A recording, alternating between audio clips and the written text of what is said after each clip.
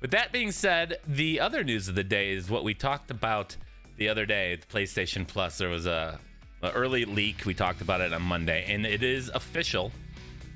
So let's just go ahead really quick through this here and maybe take a quick look at the trophies for this. So PlayStation Plus monthly games for July is Crash Bandicoot 4. It's about time. Highly recommend that. The Dark Pictures Anthology Man of Medan, and then Arcadegeddon, I think, is a new game that is coming out. It's in early access right now with PC. But Crash 4 is awesome. If you haven't played Crash 4, I highly recommend it. You got a trailer here. Yeah, it's a really great game. Beautiful controls. It's so slick and smooth. It's the PS5 version.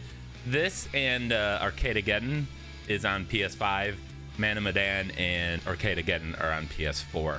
The platinum for Crash Bandicoot 4, though, is very, very difficult. If we take a quick peek over here at PSN profiles, they have it on their trophy guide listed at 9 out of 10 difficulty with 4 playthroughs. And it says 100 hours. I'm going to tell you right now, it doesn't matter how many hours I give you. There's going to be a certain group of people that just can't do it. For me, it's the time trials. We're also getting the Dark Pictures Anthology. This is from Supermassive Games. We know this from the creators of Until Dawn. There it is on the screen. This is the first in their anthology. Anthology is a bunch of different stories spanning across many different games. It's the same concept and idea as Until Dawn. I have not actually played this first one, believe it or not. But if we look over to PSN Profiles Trophy Guide, 2 out of 10 difficulty. And it's not going to be very difficult because with these types of games, you just need to know what you need to select when given a choice, what option. And it says 4 playthroughs, 30 hours on that. So yeah, 4 playthroughs on that. That's going to be fun. And then the final game is Arcadegeddon. This is from Ilphonic. This is the same studio who made Predator Hunting Grounds and Friday the 13th. So I'm a little curious if this is going to be a 100-hour platinum like their other games are. Presumably it will be. This is a similar to those other ones. This is a 4-person co-op. You can also play it solo or with 3 other people.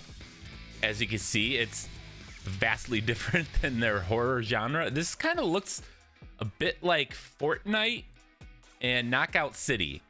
A little bit of a combination of the two as far as the art styles go. So this is the trophy list for the game. Of course, it has a platinum, 51 trophies total, and it seems to be pretty straightforward. I mean, I don't really know by looking at this.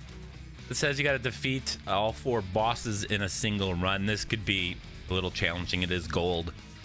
Another gold one here is collect 50 figurines. I don't understand how the figurines work. Obviously, it's probably collectible since you have to collect it, but not sure if that's some kind of like random thing like Returnal, as I hope not.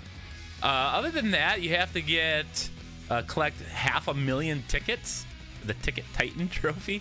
That could take 100 hours. I don't really know. I don't know enough about this game to be able to tell you. But other than that, the rest of the trophies get 500 kills with Militech weapons, nanotech weapons, zero cool weapons. So it's going to be one of those you just got to grind it out. How many hours is that going to take? Who knows? Just a reminder, again, on the main channel, we are going to do golf with your friends with the Trophy Club. So if you're a member of the other channel, just remember we're going to stream 2 o'clock. Members only. If you have golf with your friends, you don't have to buy the DLC. We are playing the new bouncy castle course. It's going to be fun.